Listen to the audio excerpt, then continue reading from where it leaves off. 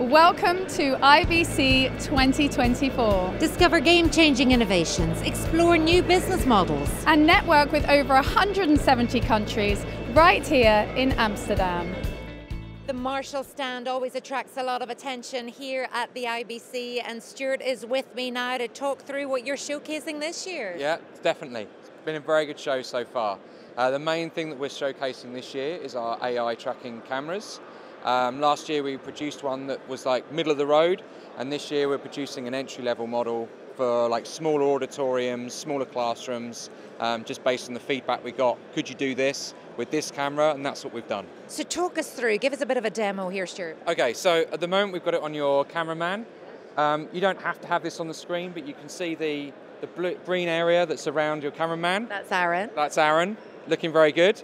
So the idea is if Aaron moves around, what it would do, it will follow him, and you'll see the camera actually saying, oh yeah, you're over there, no problem, I'll follow you back. And this camera, it's just, honestly, for the bang for buck price you're getting for this, it's absolutely staggering. The image quality is really good, the tracking is really good. I can't go into how good this camera is, and for what you're getting, it's just amazing. It's picked up on someone else now. Yeah, so at the moment I've got it on roving, so it's just looking at who it thinks it needs to be watched. Well, yeah. Aaron definitely needs to be watched. So multiple uses and a variety of customers then? That's it. So that particular camera, what we did, we had like an entry-level camera before, the CV612, and everyone was like, this is an amazing camera, if we could have auto tracking on this, great. So we've done that, but we've put 12 times zoom on it as well, and then with the auto tracking, we have two settings. One is like a zonal, and the other setting is tracking the individual as they move around and teach. So what's the response been so far? Very good, really happy, yeah, great. And the other thing that people are really excited about, which we're unable to show the footage from this year, but we have a prototype camera on the stand that actually sits the other side of the camera we sort of set up last year.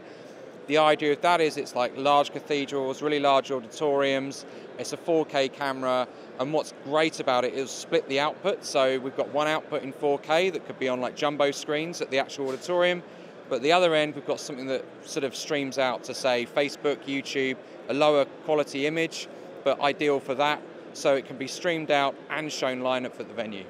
How would you describe the technology and the advancements in the technology, and how would you describe the difference that it's making to the world? Auto track is just like, it's such a massive step on, and as the technology and the software becomes even better, what's happening now is that the cameras are becoming better at following, they're starting to anticipate movement, which is where the AI comes in. And we're actually this year also launching that we're working with a company called Iris, who do a software running from a laptop that means any of our cameras are going to be auto tracking. So that's what's next for you then? That is definitely what's next for us, yeah. So where will you be, do you think, in 12 months' time? I think 12 months' time, the auto tracking will be the main point for PTZs.